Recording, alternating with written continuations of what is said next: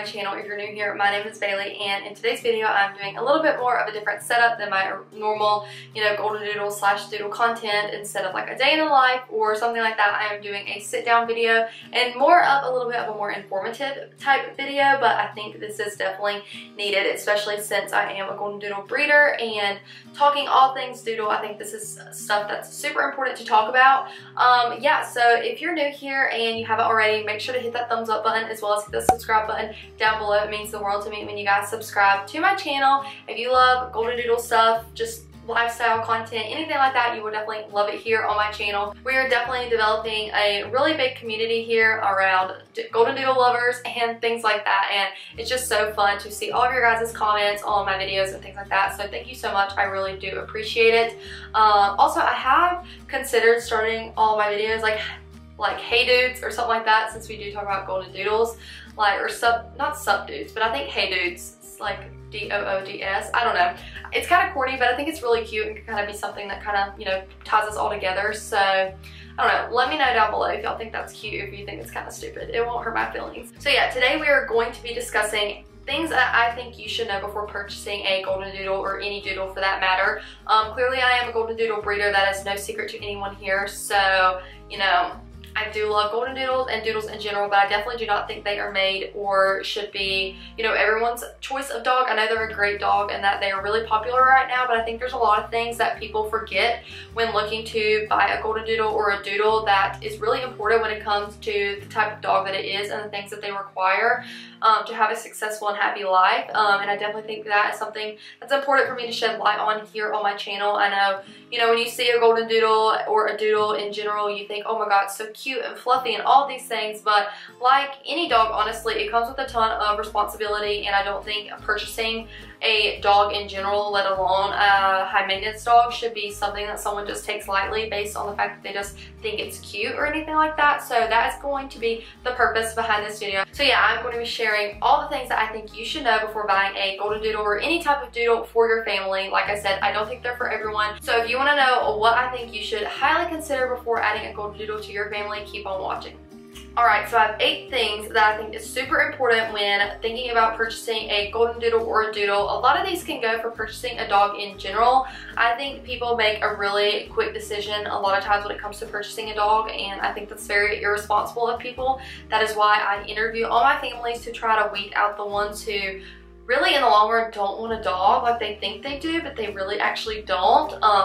Really passionate about interviewing my families and getting to know them, and if a dog or a doodle is, particularly the right dog for them. So I have 8 of these things that I think you should consider before buying a doodle of any sort, specifically golden doodles, obviously, because that's what I breed. So the first thing that I think you should understand or know before purchasing a golden doodle or a doodle in general is that they are not considered or technically hypoallergenic. So I know a ton of breeders use the word hypoallergenic to sell their dogs and things like that, and I think a lot of breeders are honestly misinformed on what that actually means. But no dog is necessarily hypoallergenic. Do I think golden doodles are allergy friendly? Yes, I do think they can be more, friendly to people with allergies, but that does not mean that they are completely hypoallergenic. You can be allergic to different things on a dog. You can be allergic to, obviously, their fur, which I think is everything that people think that allergies come from when it comes to a dog. You can be allergic to their dander, their saliva, all things like that people don't consider when purchasing a dog. So a lot of people just think, oh, it's a golden doodle, the breeder or whoever says they're hypoallergenic. Yes, some instances you can get a doodle who is hypoallergenic technically, but they're a mixed breed. It's inconsistent. That's not always the case. So if you are someone who suffers with severe allergies, I really do consider getting a poodle or something like that. But even then, definitely do a test run, because you could still be allergic to a dog's saliva. That's not related to their dander or their fur. So yeah, that's the first thing you should know, is that it's not hypoallergenic. You can still be allergic to a golden doodle, and multiple different things when it comes to a dog. So if some breeder tells you, oh yeah, they're hypoallergenic, you're not gonna have any allergies to this dog, they're lying. Plain and simple. It's a advertising word and a way to get people who have severe allergies or things like that to like purchase their dogs. It's not true. Same thing with the whole they don't shed. All dogs shed. It's like humans. We don't consider ourselves shedders, but we still lose hair. Dogs are going to go through the cycle of losing their hair. Like, it's not the shedding you think of when you're thinking about like a husky or golden retriever, but they're still going to lose hair. Like, you're going to get tumbleweeds in the corners of your house, like things like that. Like, yes, on occasion you might get a golden doodle that doesn't shed at all, but 9 times out of 10 they're going to still lose hair or shed. So that's my thing on that. So that's number 1. Number 2 is going to be that they are very, very active and require a ton of exercise. So if you're not someone who's very active, and if you're more of a couch potato, don't get me wrong, these can be very cuddly, sweet dogs, but they're still large breed dogs, at least, you know, the regular standards. Even the smaller mini golden doodles tend to have a lot of energy, more so than other breeds, and they're gonna need you to, you know, get that energy out with them and for them. If you are someone who works, you know, an 8 to 5, and then you like to go out with friends afterwards, you're not going to be able to have this dog. Honestly, you probably shouldn't have any kind of dog, if you want my real opinion. Because I always tell people, like, expect for the first year of its life to not go out or do anything, because you have to come home to your dog. Like, your dog is away from you all day at work, and I get we have to work, we have to make money, but then you're going to go out after work and not come home till 10 o'clock at night. I just don't think you should even have a dog at that point.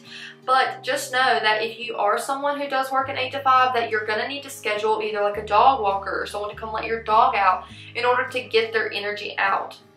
Now, I know I'll probably have someone in the comments like, my dog sleeps all day and he doesn't require all of that. And yes, these tips or things are general. They're not for every single dog. All dogs are different, but in general, golden doodles are very active dogs, and they require a ton of exercise and walks and throwing the frisbee or the ball. They love to be active. So if that's not something that you can give that dog, consider maybe like a Pekingese or a Yorkie. I don't know, something that will sit on your lap all day, because these dogs require exercise, and it's really, really good for them, and it, you know, works their mind, you know, things like that. I don't know. It's just, if that is not something that you're willing to commit to, do not get a golden doodle, or any type of doodle for that matter. So number 3 kind of contradicts, but not really. It's not really even the same thing, but that is that golden doodles can tend to be Velcro dogs. So the same thing I was saying, you know, if you're someone who works all day and then likes to go out, you know, your dog is not going to thrive in your environment, because they love and crave human attention and affection. You know, they love being with their person, and I think that's the reason golden doodles are as popular as they are. But that also means that if you're someone who doesn't like, you know, a dog to literally always be on top of you or your shadow or anything like that, like that gets on your nerves or something like that, probably not the best idea to get a clingy dog like a golden doodle. You know, get a dog that's not as clingy. I know a lot of people love that in dogs in general, but some people don't, and they are a Velcro dog, therefore you can't just be going all day and expect them to be happy. You know, they want to be with you, they want to go do things with you, they want to see you. So this isn't just a dog you can get just to have a dog when it's convenient for you and just leave her around and laying around and expect it to be happy. So keep that in mind when purchasing any dog. Honestly, if you don't have time to make for your dog, you shouldn't get a dog, period, but people do. But anywho, especially with this, you know, I'm not going to say breed, because here will come the doodle haters, but with this breed in general, they're just Velcro and they're clean and they want to be with you. So if you don't have the time or want to put in the time to spending quality time with your dog, don't get one. So number 4 kind of goes with 2 and 3, and that's the fact that golden doodles, or doodles in general, take up a lot of your time. So like I said, they're active, they require physical exercise, so that means you're going to be taking up a lot of your time, you know, waking up an hour early from work to be able to take your dog on a walk, you know, coming home after work when maybe you want to go out with friends or go to the bar to take care of your dog, you know, spending quality time with them at home, you know, maybe sitting out from something fun on the weekends with your friends because your dog's been up all week and you haven't given them, you know, the attention they deserve. They take up a lot of your time, and this is dogs in general, but specifically golden doodles. I mean, they thrive off being with you, playing, outside time, things like that. So it's gonna take a lot of your time. I always tell people when I'm interviewing them for puppies, like, if you are not willing to make the commitment to come home after work and spend time with your dog and feed your dog and take your dog on walks, and you're not ready to give up a part of your social life for your dog, then don't get a dog, because they take up an extreme amount of time, specifically golden doodles. So if you're not willing to sacrifice your time and put your needs second sometimes over your dog's, don't get one.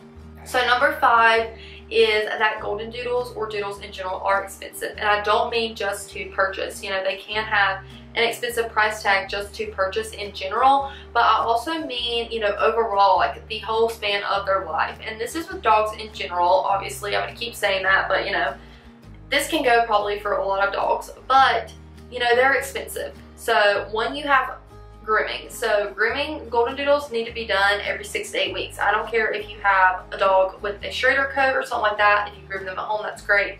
But normally golden doodles tend to need professional grooming every 6 to 8 weeks, which is expensive. For me to groom just one dog, it's like over $100. So if that's not something you're financially or able to commit to, or even want to commit your time to taking them to the groomer or something like that, either one, learn how to groom yourself, or two, don't get a golden doodle, because grooming is expensive and it's necessary when you have a golden doodle. The same thing goes with vet bills, things like that. You know, golden doodles tend to have, you know, issues sometimes, you know, and that's another point, so I won't get into, but vet bills can be a little bit more pricey because certain things. Also, a lot of times doodles have to have a quality diet, which all of your dogs should have if you don't have them on a quality, you know, kibble. That's a little bit more expensive. Like each bag of dog food I buy lasts me 2 weeks, and it's only about $65 a bag. Like they don't eat this cheap, you know, stuff you can buy at Walmart, and most of the time doodles don't do good on things like that, so you have to be able to purchase a more high quality diet. So if you're not ready to continue to put a ton of money into your dog, one, don't get a dog in general, but definitely don't get a golden doodle, because they do tend to be a more expensive dog to own. So my 6th thing that I think anyone should know before purchasing a golden doodle or a doodle is that doodles need structure and training. So because they're high energy, because they're super smart, I mean, they're 2 of the smartest breeds crossed together, I think golden doodles, or doodles in general, thrive off of structure and very good training. Any dog obviously needs to be trained, but specifically with golden doodles, I mean, they need to know their boundaries. You know, they can tend to pull because they have a lot of energy and you might not have gotten out. They can tend to chew things up because they've gotten bored. So I think a schedule and structure and training goes miles with golden doodles specifically. You know, like they need that. And I hate when people say like crates are cruel, or you know, things like that, because, or like training tools are cruel. It's not. It's literally structure for your dog, and dogs, you would be surprised, literally thrive off of structure. They thrive off of a schedule, and they will be 10 times happier because of it. But that also kind of goes back to being expensive. Like you might have to undergo professional training with your dog. That doesn't mean they're a bad dog. Sometimes professional training is just necessary to make your life and your dog's life better. From the first day you bring your golden doodle home, you know, implement a schedule, implement structure, and you know, who's the boss. Not in like a negative, you know, way, like being mean to them, but just let them know that, hey, these are how things goes around here. This is what we're not going to do. And then also work on training. You know, with Ellie, we have our golden doodle that we kept back from Indy's litter, and literally the second, you know, all of her siblings went home, I literally have been hand feeding her dinner to train her every single day, because setting a good training foundation is so important to a happy doodle. Okay, so my number 7 thing that I think you should consider before getting a golden doodle or a doodle in general is the overall theme of doodle hate in the world. And I'm sure I have a doodle hater watching this right now, and they're gonna come for me in the comments and be like, oh my god, backyard breeder, mutts, da da da da, whatever. I'm at the point where that does not bother me. Doodle hate is real though, and if you're someone who is sensitive, do not get a golden doodle, because people are literally going to come for your throat just because of the dog you chose to have. It doesn't matter what I can say or what testing I do on my dogs. If I do all the testing, OFAs, everything like that on all my dogs, I am still considered a backyard breeder because I choose to breed a mixed breed. And that's just how those purebred snobs are. And you know, no hate to them, like that is fabulous that they're breeding their dogs for structure and things like that, but I'm breeding my dogs for temperament and for potential service, facility, ESA, things like that. That is my long-term goal. Have we done that yet? No, but is that why we're continuing to breed and picking our moms and dads based on temperament and structure in general? Yes. But it doesn't matter. I could literally do everything right by the book, be 10 times better than a purebred breeder. It could be a true purebred backyard breeder, and the purebred gods are still going to come after me and think I'm a terrible person for breeding golden doodles. Same thing for like you owning a golden doodle. Literally post your golden doodle on TikTok and see the hate you get because it's the doodle. So if you're not someone who can handle that type of shame or hate or malicious comments, don't get a golden doodle because it is real and it's ridiculous, and it's just insane how hateful people can be about the type of dog that you choose to have. But yeah, if you can't handle that kind of stuff, definitely do not get a golden doodle whatsoever because it is insane and real. And my last thing that I want to talk about things I think you should know before getting a golden doodle or a doodle in general, is that doodles tend to have sensitive skin and allergies. This kind of goes back to them being more expensive. You might have to spend more money at the vet figuring out, you know, why they have diarrhea, why they're itching all the time, but they do tend to be prone to allergies and sensitive skin. For instance, Jagger has a chicken allergy, so he can't eat any, you know, chicken byproduct. Now he can have like organic eggs from our chicken coop and, you know, regular chicken breasts and do really well on it, but chicken byproduct and things like that he does not do well on. I do want to mention though, a friend of mine on YouTube, she's also a breeder. Her handle is, I'm going to put it right here, at Padfoot Palms, Poodles, and Pals, I believe. I hope I got that right. Her name is Allie. She has a ton of great videos and information on like nutrition. She is actually a canine nutritionist. So if you're interested in like figuring out what works for your dog, if your dog does have allergies or a sensitive stomach or skin in general, which all doodles tend to, not all doodles, but a lot of doodles tend to have, definitely check out her channel. She has some great videos on things like that and she is so knowledgeable. So I just wanted to give her a shout out real quick. So definitely check out her channel after you watch this video. But yeah, you just need to know that sometimes it can be frustrating owning a golden doodle and then having consistent diarrhea, or, you know, they're itching a lot, or, you know, just all of these things that kind of come sometimes with a golden doodle. I know we've had one that has been really sensitive, has a really sensitive stomach that we kind of had to work around. It's definitely gotten better as she's gotten older, but I do see a lot of times that golden doodles do tend to have, you know, more allergies, sensitive stomachs, things like that. So be prepared for those things, and maybe having to take a couple more trips to the vet to kind of figure out, you know, what diet is going to be the best for your dog. So yeah, that's going to be, I think, about 8 things that I think you should highly consider before getting a golden doodle, or any doodle for that matter. I mean, they are great. I love them. Obviously, I wouldn't breed them if I didn't. But once again, I definitely think they're trendy and people make a decision based off that. And I definitely don't think they're for everyone. They are a good family dog. They can be great dogs when trained properly, but you have to have the ability to commit to something like that. A dog, regardless of what breed it is a huge commitment that I think a lot of people overlook before getting a dog, which is why so many end up in shelters, things like that, because people are not ready to make that time commitment that comes with a dog in general. But there's a lot of things that I think a lot of people should just really sit down and consider before purchasing a dog of any kind, but let alone a golden doodle, with, you know, all the things that come with owning a doodle, from their really high energy to their expensive grooms, things like that. These are things you should run through and make sure that you're ready to commit to before purchasing your first golden doodle or doodle. So yeah, I hope you guys found this video very helpful and informative. If you liked it, make sure to give it a thumbs up, as well as hit the subscribe button down below. It means the world to me when you guys join the doodle fam here on my channel. And yeah, I'll catch you guys in my next video. Bye guys.